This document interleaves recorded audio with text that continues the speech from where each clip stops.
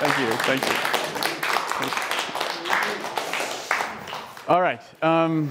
So thank you very much. I'd like to, thanks to South Kent School for inviting me here tonight. Thanks to Mr. Darren. Thanks to all the teachers who invited me into the classrooms this morning. We had some great workshops.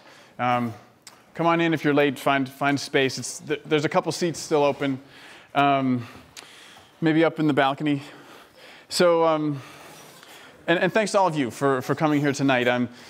We're going to talk a lot tonight. We're going to go on a journey together, and hopefully, we're going to talk about what makes a hero. Like, that's the question that I hope that we'll answer tonight, and hopefully this this hour will be valuable to you. And we're going to start with a question. The question is, what is your favorite story? Yeah, I really want answers.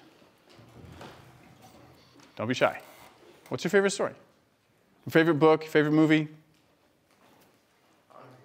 Hunger Games, good one, yeah?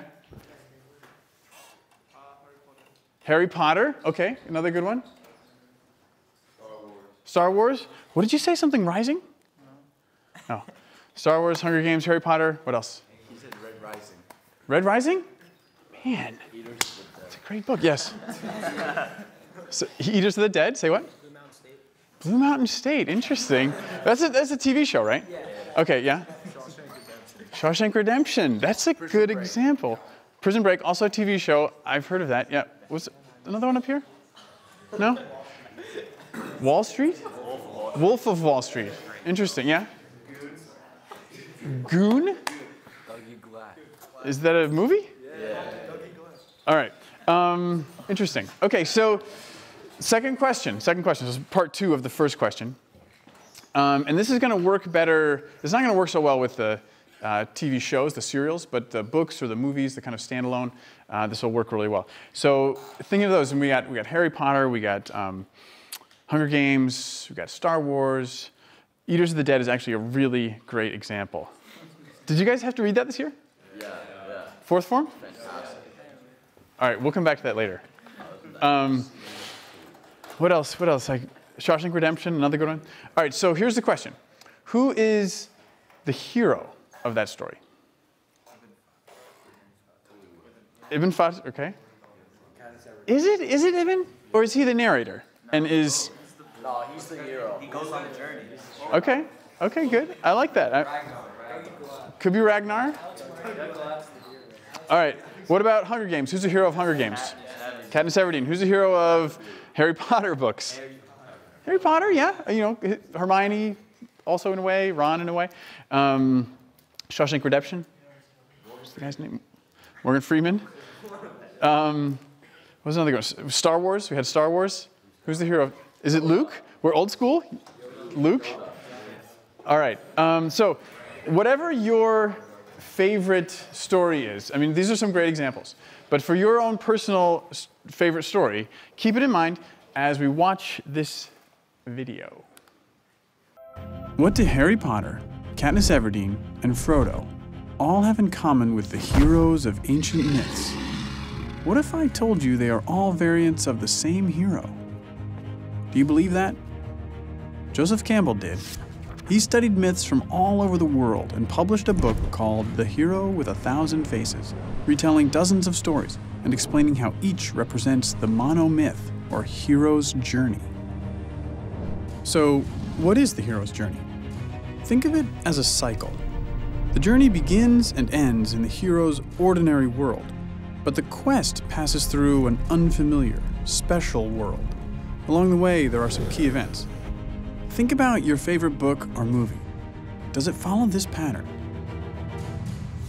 Status quo, that's where we start. 1 o'clock, call to adventure. The hero receives a mysterious message, an invitation, a challenge. 2 o'clock, assistance. The hero needs some help, probably from someone older, wiser. 3 o'clock, departure. The hero crosses the threshold from his normal, safe home and enters the special world and adventure. We're not in Kansas anymore. 4 o'clock, trials. Being a hero is hard work. Our hero solves a riddle, slays a monster, escapes from a trap. 5 o'clock. Approach. It's time to face the biggest ordeal, the hero's worst fear. 6 o'clock. Crisis. This is the hero's darkest hour. He faces death and possibly even dies, only to be reborn. 7 o'clock. Treasure. As a result, the hero claims some treasure, special recognition, or power. 8 o'clock. Result. This can vary between stories. Do the monsters bow down before the hero, or do they chase him as he flees from the special world? 9 o'clock. Return. After all that adventure, the hero returns to his ordinary world. 10 o'clock. New life. This quest has changed the hero. He has outgrown his old life. 11 o'clock. Resolution. All the tangled plot lines get straightened out. 12 o'clock. Status quo, but upgraded to a new level. Nothing is quite the same once you're a hero. Many popular books and movies follow this ancient formula pretty closely, but let's see how well The Hunger Games fits the hero's journey template. When does Katniss Everdeen hear a call to adventure that gets the story moving? When her sister's name is called from the lottery. How about assistance? Is anyone going to help her on her adventure? Hey, Mitch. What about departure? Does she leave her ordinary world? She gets on a train to the capital. Okay, so you get the idea. What do you have in common with Harry Potter, Katniss Everdeen, and Frodo? Well, you're human, just like them. The hero's journey myth exists in all human cultures and keeps getting updated because we humans reflect on our world through symbolic stories of our own lives. You leave your comfort zone, have an experience that transforms you, and then you recover and do it again. You don't literally slay dragons or fight Voldemort, but you face problems just as scary. Joseph Campbell said, "In the cave you fear to enter lies the treasure you seek." What is the symbolic cave you fear to enter? Auditions for the school play? Baseball tryouts? Love? Watch for this formula in books, movies, and TV shows you come across. You will certainly see it again. But also be sensitive to it in your own life. Listen for your call to adventure. Accept the challenge. Conquer your fear and claim the treasure you seek. And then do it all over again.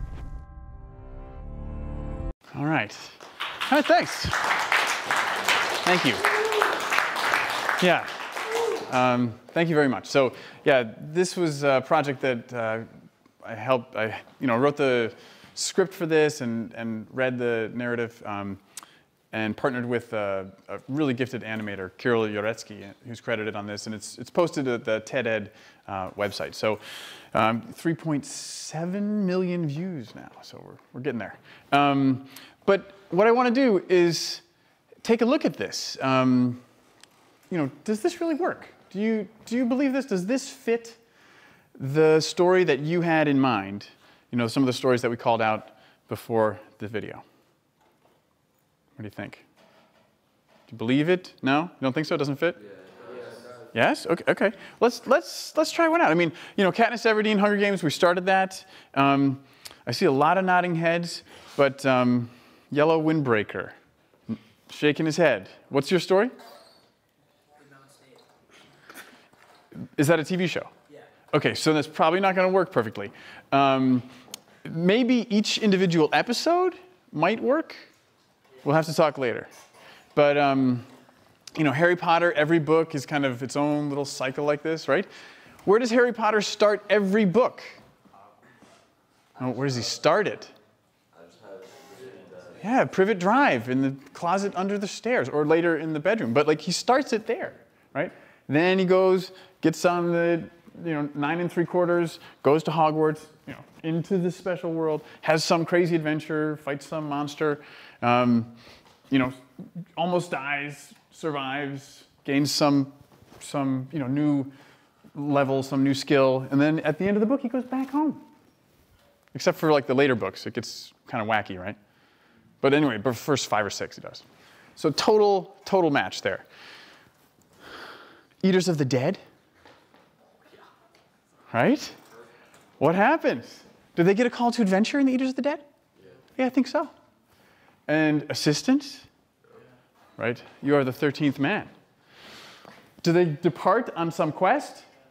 All right, do I need to go on? Must I persist? Eaters of the Dead is a great example. I actually love that book. So we can talk later about that. So what, yeah, any other examples? Should we pick another one apart? You convinced? Okay. So, good? Goon. I don't know the story. Can you walk us through it? How does it start? Is it fiction or nonfiction? That's fiction. Okay, so how does you got to help us out here. He starts out doesn't really know how to play hockey. Okay. Then he learns how to play hockey. Okay. Parts for the rink. Okay. Begins his trials. Learning how to play hockey. Is anybody helping him? Yeah. His best friend, yeah. His best friend, his mentor. Okay, great. So he puts on his skates for the first time, gets on the ice, this new special world, never been on the ice before, Yeah, right? fight. He gets in fights? That's his job. Okay, all right. Is there a turning point in his... Yeah, when he got called up to the better team, I guess. Okay, he gets called up to a better team? He got knocked out at first. He gets knocked out. He's got some trials. He gets knocked out. Same thing. Then he gets called up. I think there's more here. He gets called up to a new level. And then, moment of truth, he goes up against some other bruiser, right? I called it. I called it. Big Red! I knew that was coming. Right? So here he is. He's got to go up against Big Red. Is he gonna get knocked down? Or is he gonna triumph? What happens? Breaks his ankle. He breaks his ankle. Still knocks him out. It's all good. But he still knocks him out. And then, is that the turning point? He comes... His treasure's the girlfriend. She's married. So he gets the girl? He gets the girl. There's your treasure right there. He gets the girl, comes out of this, and then does he retire from hockey? No.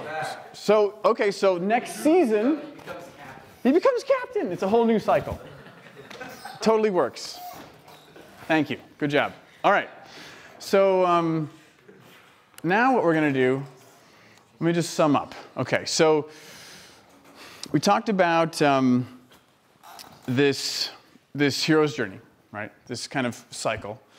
And we also talked about, well, we didn't actually. Let me go back and talk about that. Why do you think this works? Like, why do you think this pattern keeps being reused and recycled in all these stories?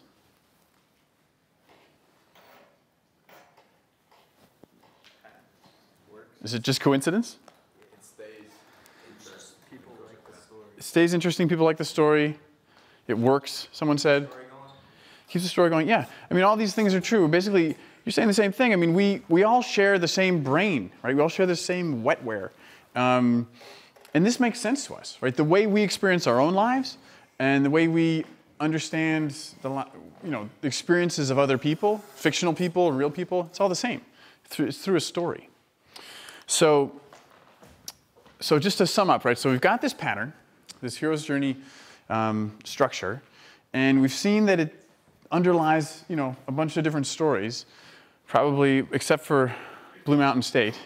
So now what I want to do is kind of take the next step and talk about how it applies to real life. This is what's really interesting for me. So we're going to use this term, like what makes a hero. I want to define what kind of hero we're talking about. So we talked a lot, we listed a few movies and some books earlier. I didn't hear anyone mention, like any of the superhero movies. Right, Incredibles, love that one. Batman, right, Justice League, Wonder Woman, Flash, Spider-Man, right. We got Black Panther coming out February 16th. Excited, Captain America. So that's one, right, hero. You hear the word hero, sometimes, it pops into your mind, superhero, right? That's one category, one definition of hero. Second one, did anybody see the college football championship game? Alabama, Georgia, right? Tua Tagovailoa, freshman, right? Second string or third string quarterback. His team's down 0-13 and they bring him in. talk about pressure. Right? He's not much older than you guys. Pulls in the win. I'm sure his teammates called him a hero. So, sports heroes, second category, right? We hear that a lot. Oops, sorry, not yet. Third, you ever seen the news, someone was drowning and just a passerby noticed it, dove in, saved the drowning person. Or, someone falls in on the subway tracks and they get pulled off right before the train comes. So, you hear these stories, kind of everyday people who just, right place, right time, and they manage to, think on their feet and this heroic deed. So you hear the word hero for that too. And then there are some careers where you're kind of in that position every day. Firefighter, cop, soldier, doctor, nurse, that kind of thing. So you hear the word hero around that. The definition I want to use today is much more comprehensive. And it's probably a definition you've heard before. Raise your hand if you've ever taken an English class at South Kent or any other school. Should see all the hands up. You're not going to graduate without English credits. You need to take an English class. Okay. All right. So in your English class, did you read a story? Yes. Okay, yeah. Short story or novel. Right? It wasn't just poems and essays. Right? So you read a story. So after you read the story, you analyzed it. Right? Okay. And took a test, too. So when you analyzed the story, I'm sure your English teacher asked you, or made you identify the main character of the story, the protagonist, right, the hero. So how did you know, you've got all these characters in this story, how did you know which one's the hero? The one that's mentioned the most. Mentioned the most. Most important. Most important. One narrating. The one narrating, sometimes. Biggest impact. Biggest impact, interesting. What's that? It's any other? Sometimes there's not a hero. Interesting. We'll come back to that, maybe. So, these points here, most impact. I don't know if your English teachers have maybe said, this is the kind of the plot depends on what the hero does, right? The plot follows the hero's actions. Sometimes, this hero has agency, right? The decisions that are made by the hero affect the outcome of the story. And a lot of times, the hero changes from the beginning of the story to the end of the story. There's an arc. There's a transformation. So the definition, all these boil down to, we're going to stick with this tonight. The hero makes decisions and takes action. Right? So for our purposes, taking this concept out of the literary world and applying it to the real world, if you make decisions and take actions, you're a hero, okay? And so that means that all of us are heroes, right? Sometimes, if we do this. So you're all heroes. This morning, you made the decision to wake up and go to class. And you took that action, right? Maybe you made the decision and even woke up and went to assembly. It's kind of early. I was there. So if we stick with this decision, or with this definition tonight, we're gonna apply this. So what I want to take this concept, and I want to tell you a story, right? So we're going into the real world, real stories, real people. So this is a story about Cynthia, okay? She's a high school student, soccer player. She's good. She's not, amazing, but she's good enough to get recruited by some college coaches. Really fast, kind of great stamina. Fourth quarter, still outrunning her opponents. And so it's her senior year. She's getting some offers from colleges. She ends up picking Pace University. They offered her the best scholarship, I think. And then she gets this job at CVS after school. And she's working in the afternoons. And this guy is coming in. His name's Mike. And he likes her. He stops in, and they end up going out. He takes her bowling, their first date, and he offers her a hit of Molly. Right? She takes it. Not her first time, but and it's glow bowl, right? It's not just your normal bowling. There's like the black lights. So they spend more time together. It's her senior year, so they go to prom together. Then it's summertime. She's working at CVS, and he's picking up some more hours, saving up for college. And one day, this guy comes in, a representative from one of the pharmaceutical companies, and he's talking to the pharmacist, telling him about this new medicine. And when he leaves behind these free samples, like these little boxes. Like you ever get the little milk duds for Halloween? It's like tiny little boxes. So he leaves a bunch of these behind. So when the pharmacist isn't looking, Cynthia takes a couple, puts them in her pocket. She shows them to Mike, and Mike says, I think we can get some money for these. And calls a friend, finds out $50 a pill. Can you get some more? So she does.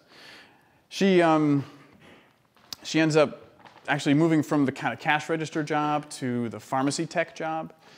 So she's helping the pharmacist, fill prescriptions. They got a whole bunch of pills, and she's putting little bottles together, 50 pills, 100 pills, maybe 95 pills, 5 in her pocket. So she and Mike start making a little money. She goes off to, and they're trying these too. They're experimenting. She goes off to college. She's on the soccer team, but she's not as healthy as she was. She's not as fast as she was either. She starts feeling sick. She actually ends up kind of going home, and she moves in with Mike, actually, and she's still working at the pharmacy on the weekends. And then,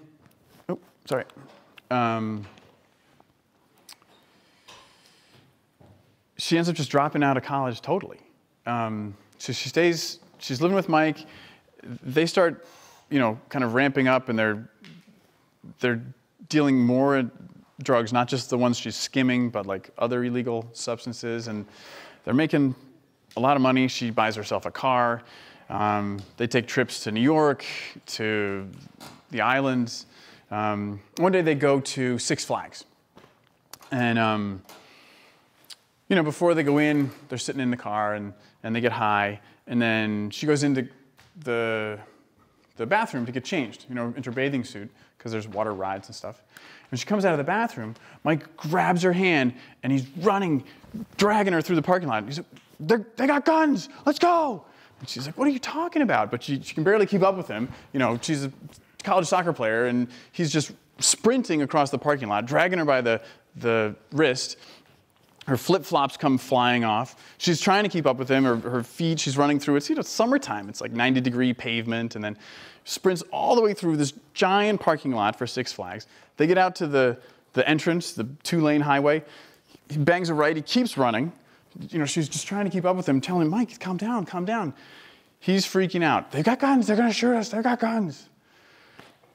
Finally, she can't run anymore. Like her feet are all cut up from the gravel and shattered glass on the side of the highway. He picks her up. He puts her on his back, and he keeps going. Her feet are dangling here, bleeding all over his shoes and everything. They keep going down. They finally get to like a strip mall. She's convinced him, look, just put me down, just set me down. So he sets her down. A woman comes out of a store and is like, "What? Are you okay? What's going on?" Mike freaks out. He bolts across the road, almost gets smashed by a car, dives into like a gas station store. And Cynthia can't do anything. Like she can't walk. Her feet are all screwed up. She's just watching him. And this woman's like, "What's wrong? What's going on? Are you okay?" He's like, "I'm fine, don't worry about it." She's like, "You're not fine." She calls 911. So Cynthia's sitting there. She looks over at the gas station across the street. All these people are kind of looking in the windows, like, what's going on? She knows something's going on in there with Mike. Sirens, ambulance comes. Everyone's asking her, "What are you on? What is he on? Like, what did you guys take?" And she doesn't tell him. They put Mike in the ambulance, her too, go to the emergency room, and they're still asking her, what did you take? She doesn't tell them. We'll come back to that story in a minute. I just want to take a break. So we'll go back to this. So we got this pattern, right? We got this formula, and here we got this real story, and I want to test this. Right? Does this work? Does this match up? We got any call to adventure? What is it? Yes, what is the call to adventure? Go ahead. Like when she started dealing. When she started dealing, okay. Mike, yeah. Anything else? Yeah? Go to college, yes. Right, so there's a couple options here. Right, she's kind of got these two different calls, right? Hey, you've been accepted to college. Hey, here's this guy with this kind of interesting, this interesting thing. He's an interesting guy. He's got this, kind of a new angle for you. She ends up, she gets some assistance. She gets a scholarship, right?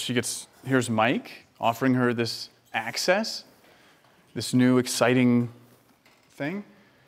Departure, does she leave her ordinary life behind? Yeah, go ahead. She goes live with Mike, yeah. First she goes where? College, right? So there's this departure happening. It's kind of two things at once. It's weird. And there's these trials. It gets messy. So this works for, Harry Potter fighting demons. This works for going to college. This works for, getting into a relationship. It works for getting hooked on drugs. It's useful. So Cynthia, had some natural abilities, right? And I want to kind of step away from the story, the plot, and just look at the character for a second. She was born with just sort of some natural speed, some natural stamina. She had to learn how to shoot and pass, but she came equipped with some gifts. And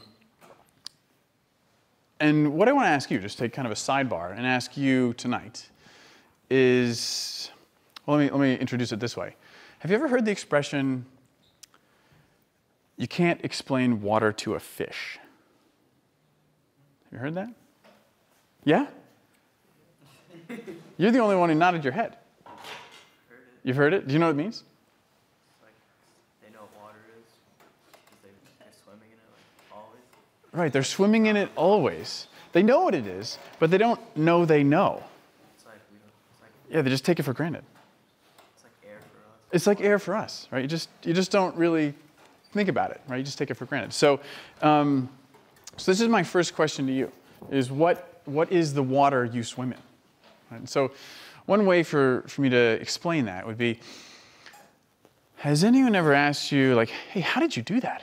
Like that, they're really impressed. And like, how did you do that? And you kind of reacted like, "What do you mean? Like that's easy. Doesn't everyone do that?" Like maybe you drew this picture and it just came out perfect, like a photograph. You were like, what? How did you do that? Maybe, you're a musician and you like ripped out this solo, with a violin or guitar or whatever, or voice, whatever your instrument is, and people are just like stunned. And you're just like, oh, it's no big deal. Or, maybe something else. Maybe, your friend was having a bad day and you just walked up and just said the right thing to just turn his whole day around. So I'm going to ask you in a second. I'm going to ask you to some brave volunteers to kind of tell me what the water you swim in is. But I'll go first, to be fair. So when I was, any third formers in the house? Ninth grade? Okay. So when I was exactly your age, when I was ninth grade, January, halfway through my ninth grade year, my family moved from Kansas to New York. Upstate New York, kind of suburban New York, not Manhattan. And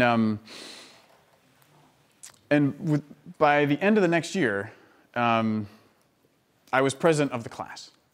So how'd that happen? Like some of the kids even asked me, well, how did you do that? Like you were the new kid last year. How come you're suddenly class president?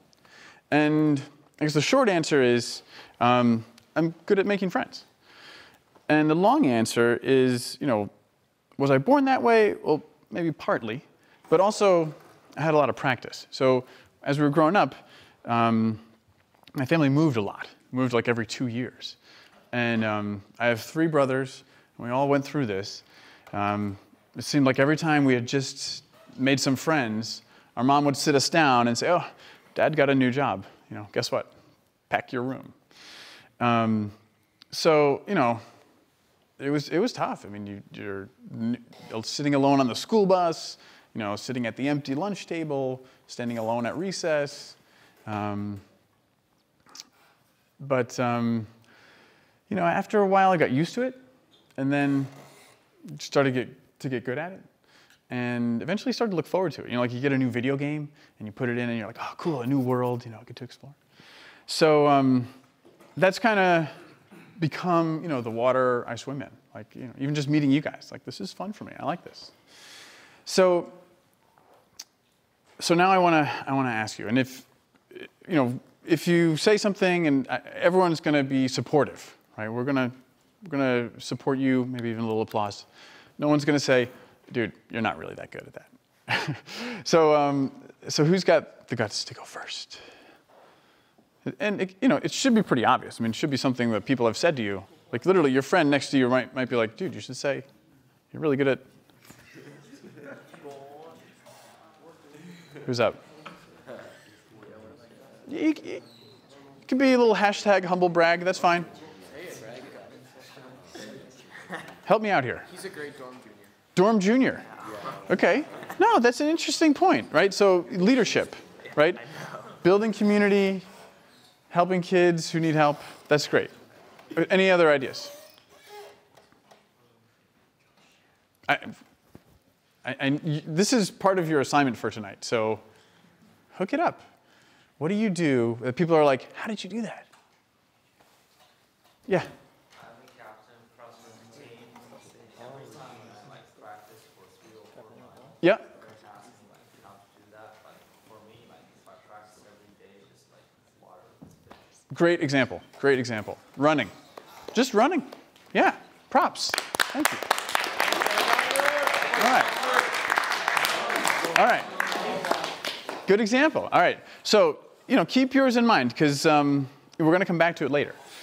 Now, the second word here. So this is something that, people have seen. People can see you do this, right? They can see you be a dorm junior. They can see you skate backwards or pass blind, or, they can see you run and it's, you finish the race and you're like, yeah, give me another 4 miles, no problem. So the second thing here I want to ask you about is a little more personal, a little more private. Something that you do that nobody might even know about, right? Something that you do, this activity, this thing that you really enjoy, but you don't do it where anyone can really see. So maybe, maybe you're teaching yourself computer coding, or you sew your own clothes or something, I don't know. I'll give you another example for me. And so, when I was your age and younger, even younger, at night I would sit at my desk, and I need to set this up first. Do you guys know what Snapchat is? Yeah. You haven't heard of Snapchat? We're gonna explain it to you. So, before Snapchat, there was this thing called email. Email. Do you guys know what email is? Yeah. Okay, you guys, because you have a South Kent School email, right? And you need one for your Apple ID, so you have email. Well, before there was email, there was just mail, no E. Okay, yeah, not kidding. So we had a piece of paper, we would write things, put it in an envelope. Envelope is also made of paper. It looks like that icon on your phone for your email. Okay. So when I told you I moved around a lot as a kid, right? So I used to, at night, I would sit, those first few months at a new town, a new school, it's really lonely. So I would sit at my desk and I would write letters to my friends back in my old hometown. And, sometimes they would write back. It's very exciting to get an envelope in the mail. Snapchat, you know instantly what your friend is doing. Back then it took about 2 weeks for me to get that information. So I would read these and I would reply immediately and mail it back. And after a while, I'd save these letters. I'd put them in these shoe boxes. And after a while, I had a few shoe boxes. And by the time I was your age, I had like a closet full of shoe boxes. And people would see that and they'd be like, that's crazy. Like, what's going on here? So I'm curious if anyone has the guts here. Like, is there something that you do that's a little, that maybe you keep it a secret or maybe not, but it would surprise me to learn. I pray every night. Interesting. Yeah. So maybe this is your secret fire, right? What else? Do you go to Compline? Sometimes. Sometimes? What, you got your hand up? Oh, okay. Anyone else? Maybe you draw comic books. I don't know. Maybe you mix beats. You got one? Oh, you do? Come on. Let's hear it. What can you tell me? Can you tell me? About my roommate. Secret fire. Who's got this? Yeah. Secret fire. Yeah? Go ahead. Can he? Is it okay? May he? Just a lot of. I like to design shoes. You like to design shoes? All right. No, that's cool. That's what I'm talking about. Yeah. Seriously. The people who designed the shoes that you're all wearing, right? All the shoes you're wearing were designed by someone, and all those people were, at one time 16 designing shoes. Like they didn't just look through the want ads in the newspaper and stumble on it, right? They've been working on it. So and I have news for you. Even if you've got this, something secret that you just don't want to tell me, I respect that. But these two things, right? This water that you swim in and this secret fire, these things are going to stick with you for your whole life, right? I hope. I mean, me writing these letters, just using language and kind of building relationships, this has definitely been a theme, right? Here I, published a book last year. I mean, this writing and building relationships is, a big part of what I've been doing. Now I'm not just writing letters to my friends. At 12 years old, I'm sending emails all around the world and, developing correspondence with people through Twitter and Facebook and, my website and all these things. So it'll stick with you, right? Maybe not designing shoes, maybe designing something else, but all these things are gonna carry on. Okay, so we'll come back to these things, but I wanted to just depart slightly, and now I want to tell you another story. So, yeah. We will come back to Cynthia part 2. But first I want to do Colin. Is there someone in the house named Colin? All right. This is a different Colin. Not that Colin. So this Colin, good friend of mine. So we're meeting Colin. He's a happy little kid, living with his mom. He's got a bunch of aunts, uncles, cousins, grandparents, friends, and he's in kindergarten, okay? So it's June, and the kindergarten teacher passes out handfuls of clay and says to all the kindergarten kids, make something nice for your dad for Father's Day. So Colin takes the clay and he's like, puts it aside and he's like working on blocks or something. He's building something. And teacher's going around the room, like checking on different kids. And she comes up to Colin and she says, hey, how come you're not, making a pinch pot or something for Father's Day? And he says, well, I don't have a father. And she says, don't be ridiculous. Everyone has a father. Doesn't. So that really shattered his reality. Until that moment, he had thought of himself and his family as complete, whole. And that really set him on this journey to kind of understand that and solve that puzzle. Everyone has a father? Why don't I have a father? If I have one, who is he?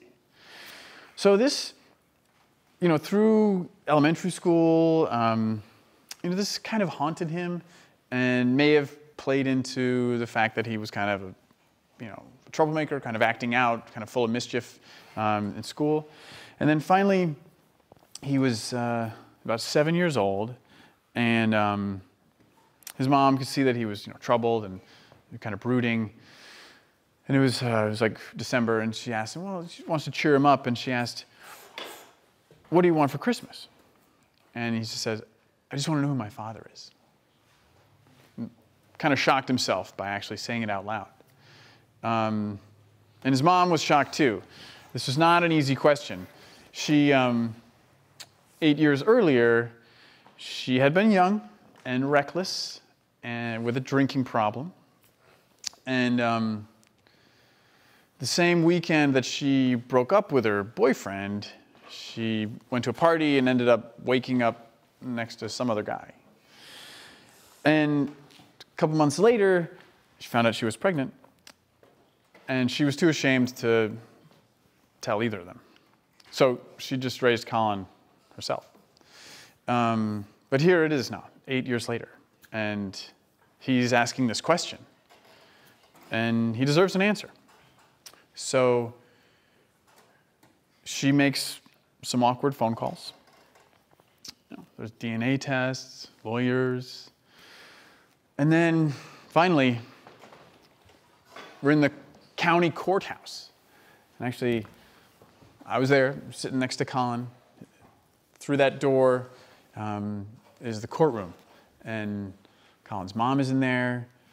And there's a judge in there telling a man that she hasn't seen in 8 years that Colin has his DNA. That he has a son he didn't know about. So the door's open, and Kelly comes out, and Colin stands up like, wow, finally, this is the moment. Gonna meet my father. Are we gonna hug? Are we gonna shake hands? And this man, stranger, comes behind Kelly. He's got a mustache, and then he walks right out the building.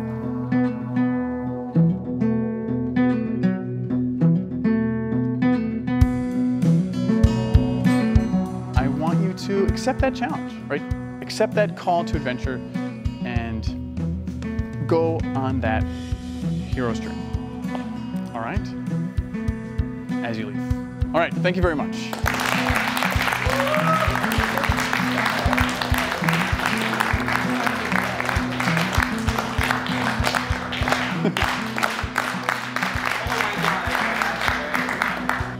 Hey, what was your secret fire? Yeah, question? What college I went to? I actually left high school after junior year and went to Simon's Rock College, part of Bard College. Yeah. And then after that year, I transferred to the University of St. Andrews in Scotland. You ever heard of that one? Prince William went there. Prince William and Kate Middleton? Yeah, he went there. I think she went there too.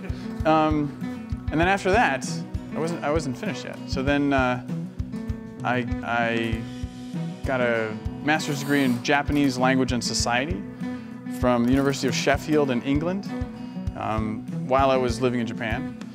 And then I got a Master of Fine Arts degree in creative writing from Fairfield University, Fairfield in Connecticut. So, yeah, I love studying, I love education. And interestingly, right, Japanese language, creative writing, words. It's my secret fire.